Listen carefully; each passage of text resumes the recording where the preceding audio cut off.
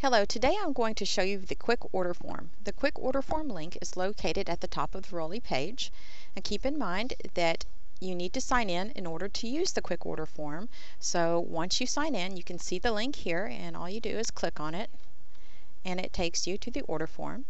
You can see your billing information here, your contact information here, and shipping information you can access by clicking on this magnifying glass, and this shows you all of the shipping locations in your account. This is for information only. You do not need to fill this out. So all you need to do really is start ordering. So what you do is type in an item number into the box. You can hit the magnifying glass or the enter key and the item will populate. You can see the unit price and total. Let's say that I would like to order 10 of these. All I do is just update the quantity, click inside the box, and the total updates.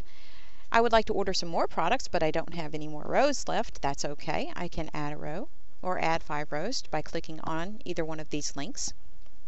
And then I would like to order grommets, but I don't know exactly what grommets I want. If I try to type in a partial item number and hit the enter key, I get an invalid entry. That's because the item number must be exact. If I don't know it, that's okay. Just start with a clear field. Click on the magnifying glass. Type in what I know and search. And that's what I want. I want the antique copper Nomad grommets. Select those.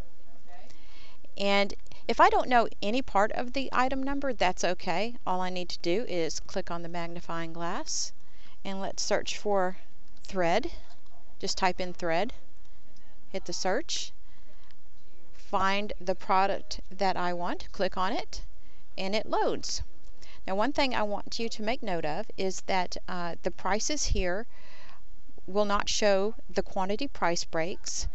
They are applied, but you won't see them in the quick order form. So I want to demonstrate that. I'm going to put 20 in here, and you see that the unit price did not change even though there is a quantity price break. Don't worry, you will see that in the cart. So let's do that. Let's get ready and go to the cart. So we're going to add these to our cart, and once we do that, we are taken to the actual cart. And as you see, the unit price has decreased to $25. And from here we can do a few things. We can decrease the number of items in our cart. So I'm going to change that to 2 instead of 20. And if I decide I don't want this thread, I can hit on this trash can here and remove it. I can continue shopping if I like. By clicking on this button, it will take me back to the quick order form. Or I can use the drop down to go to any category.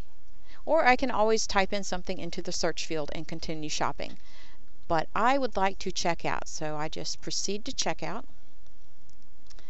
I enter in my billing information. A lot of it auto-populates from my account, so a lot of times you won't need to do anything other than choose your shipping address. And then save and proceed.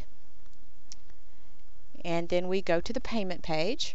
Here you just select your method of shipment, whether you would like to pay with a credit card or bill me if you have terms with us. Type in a PO number, comment, and place your order. And that is it. You will get a confirmation page and an email. Thank you.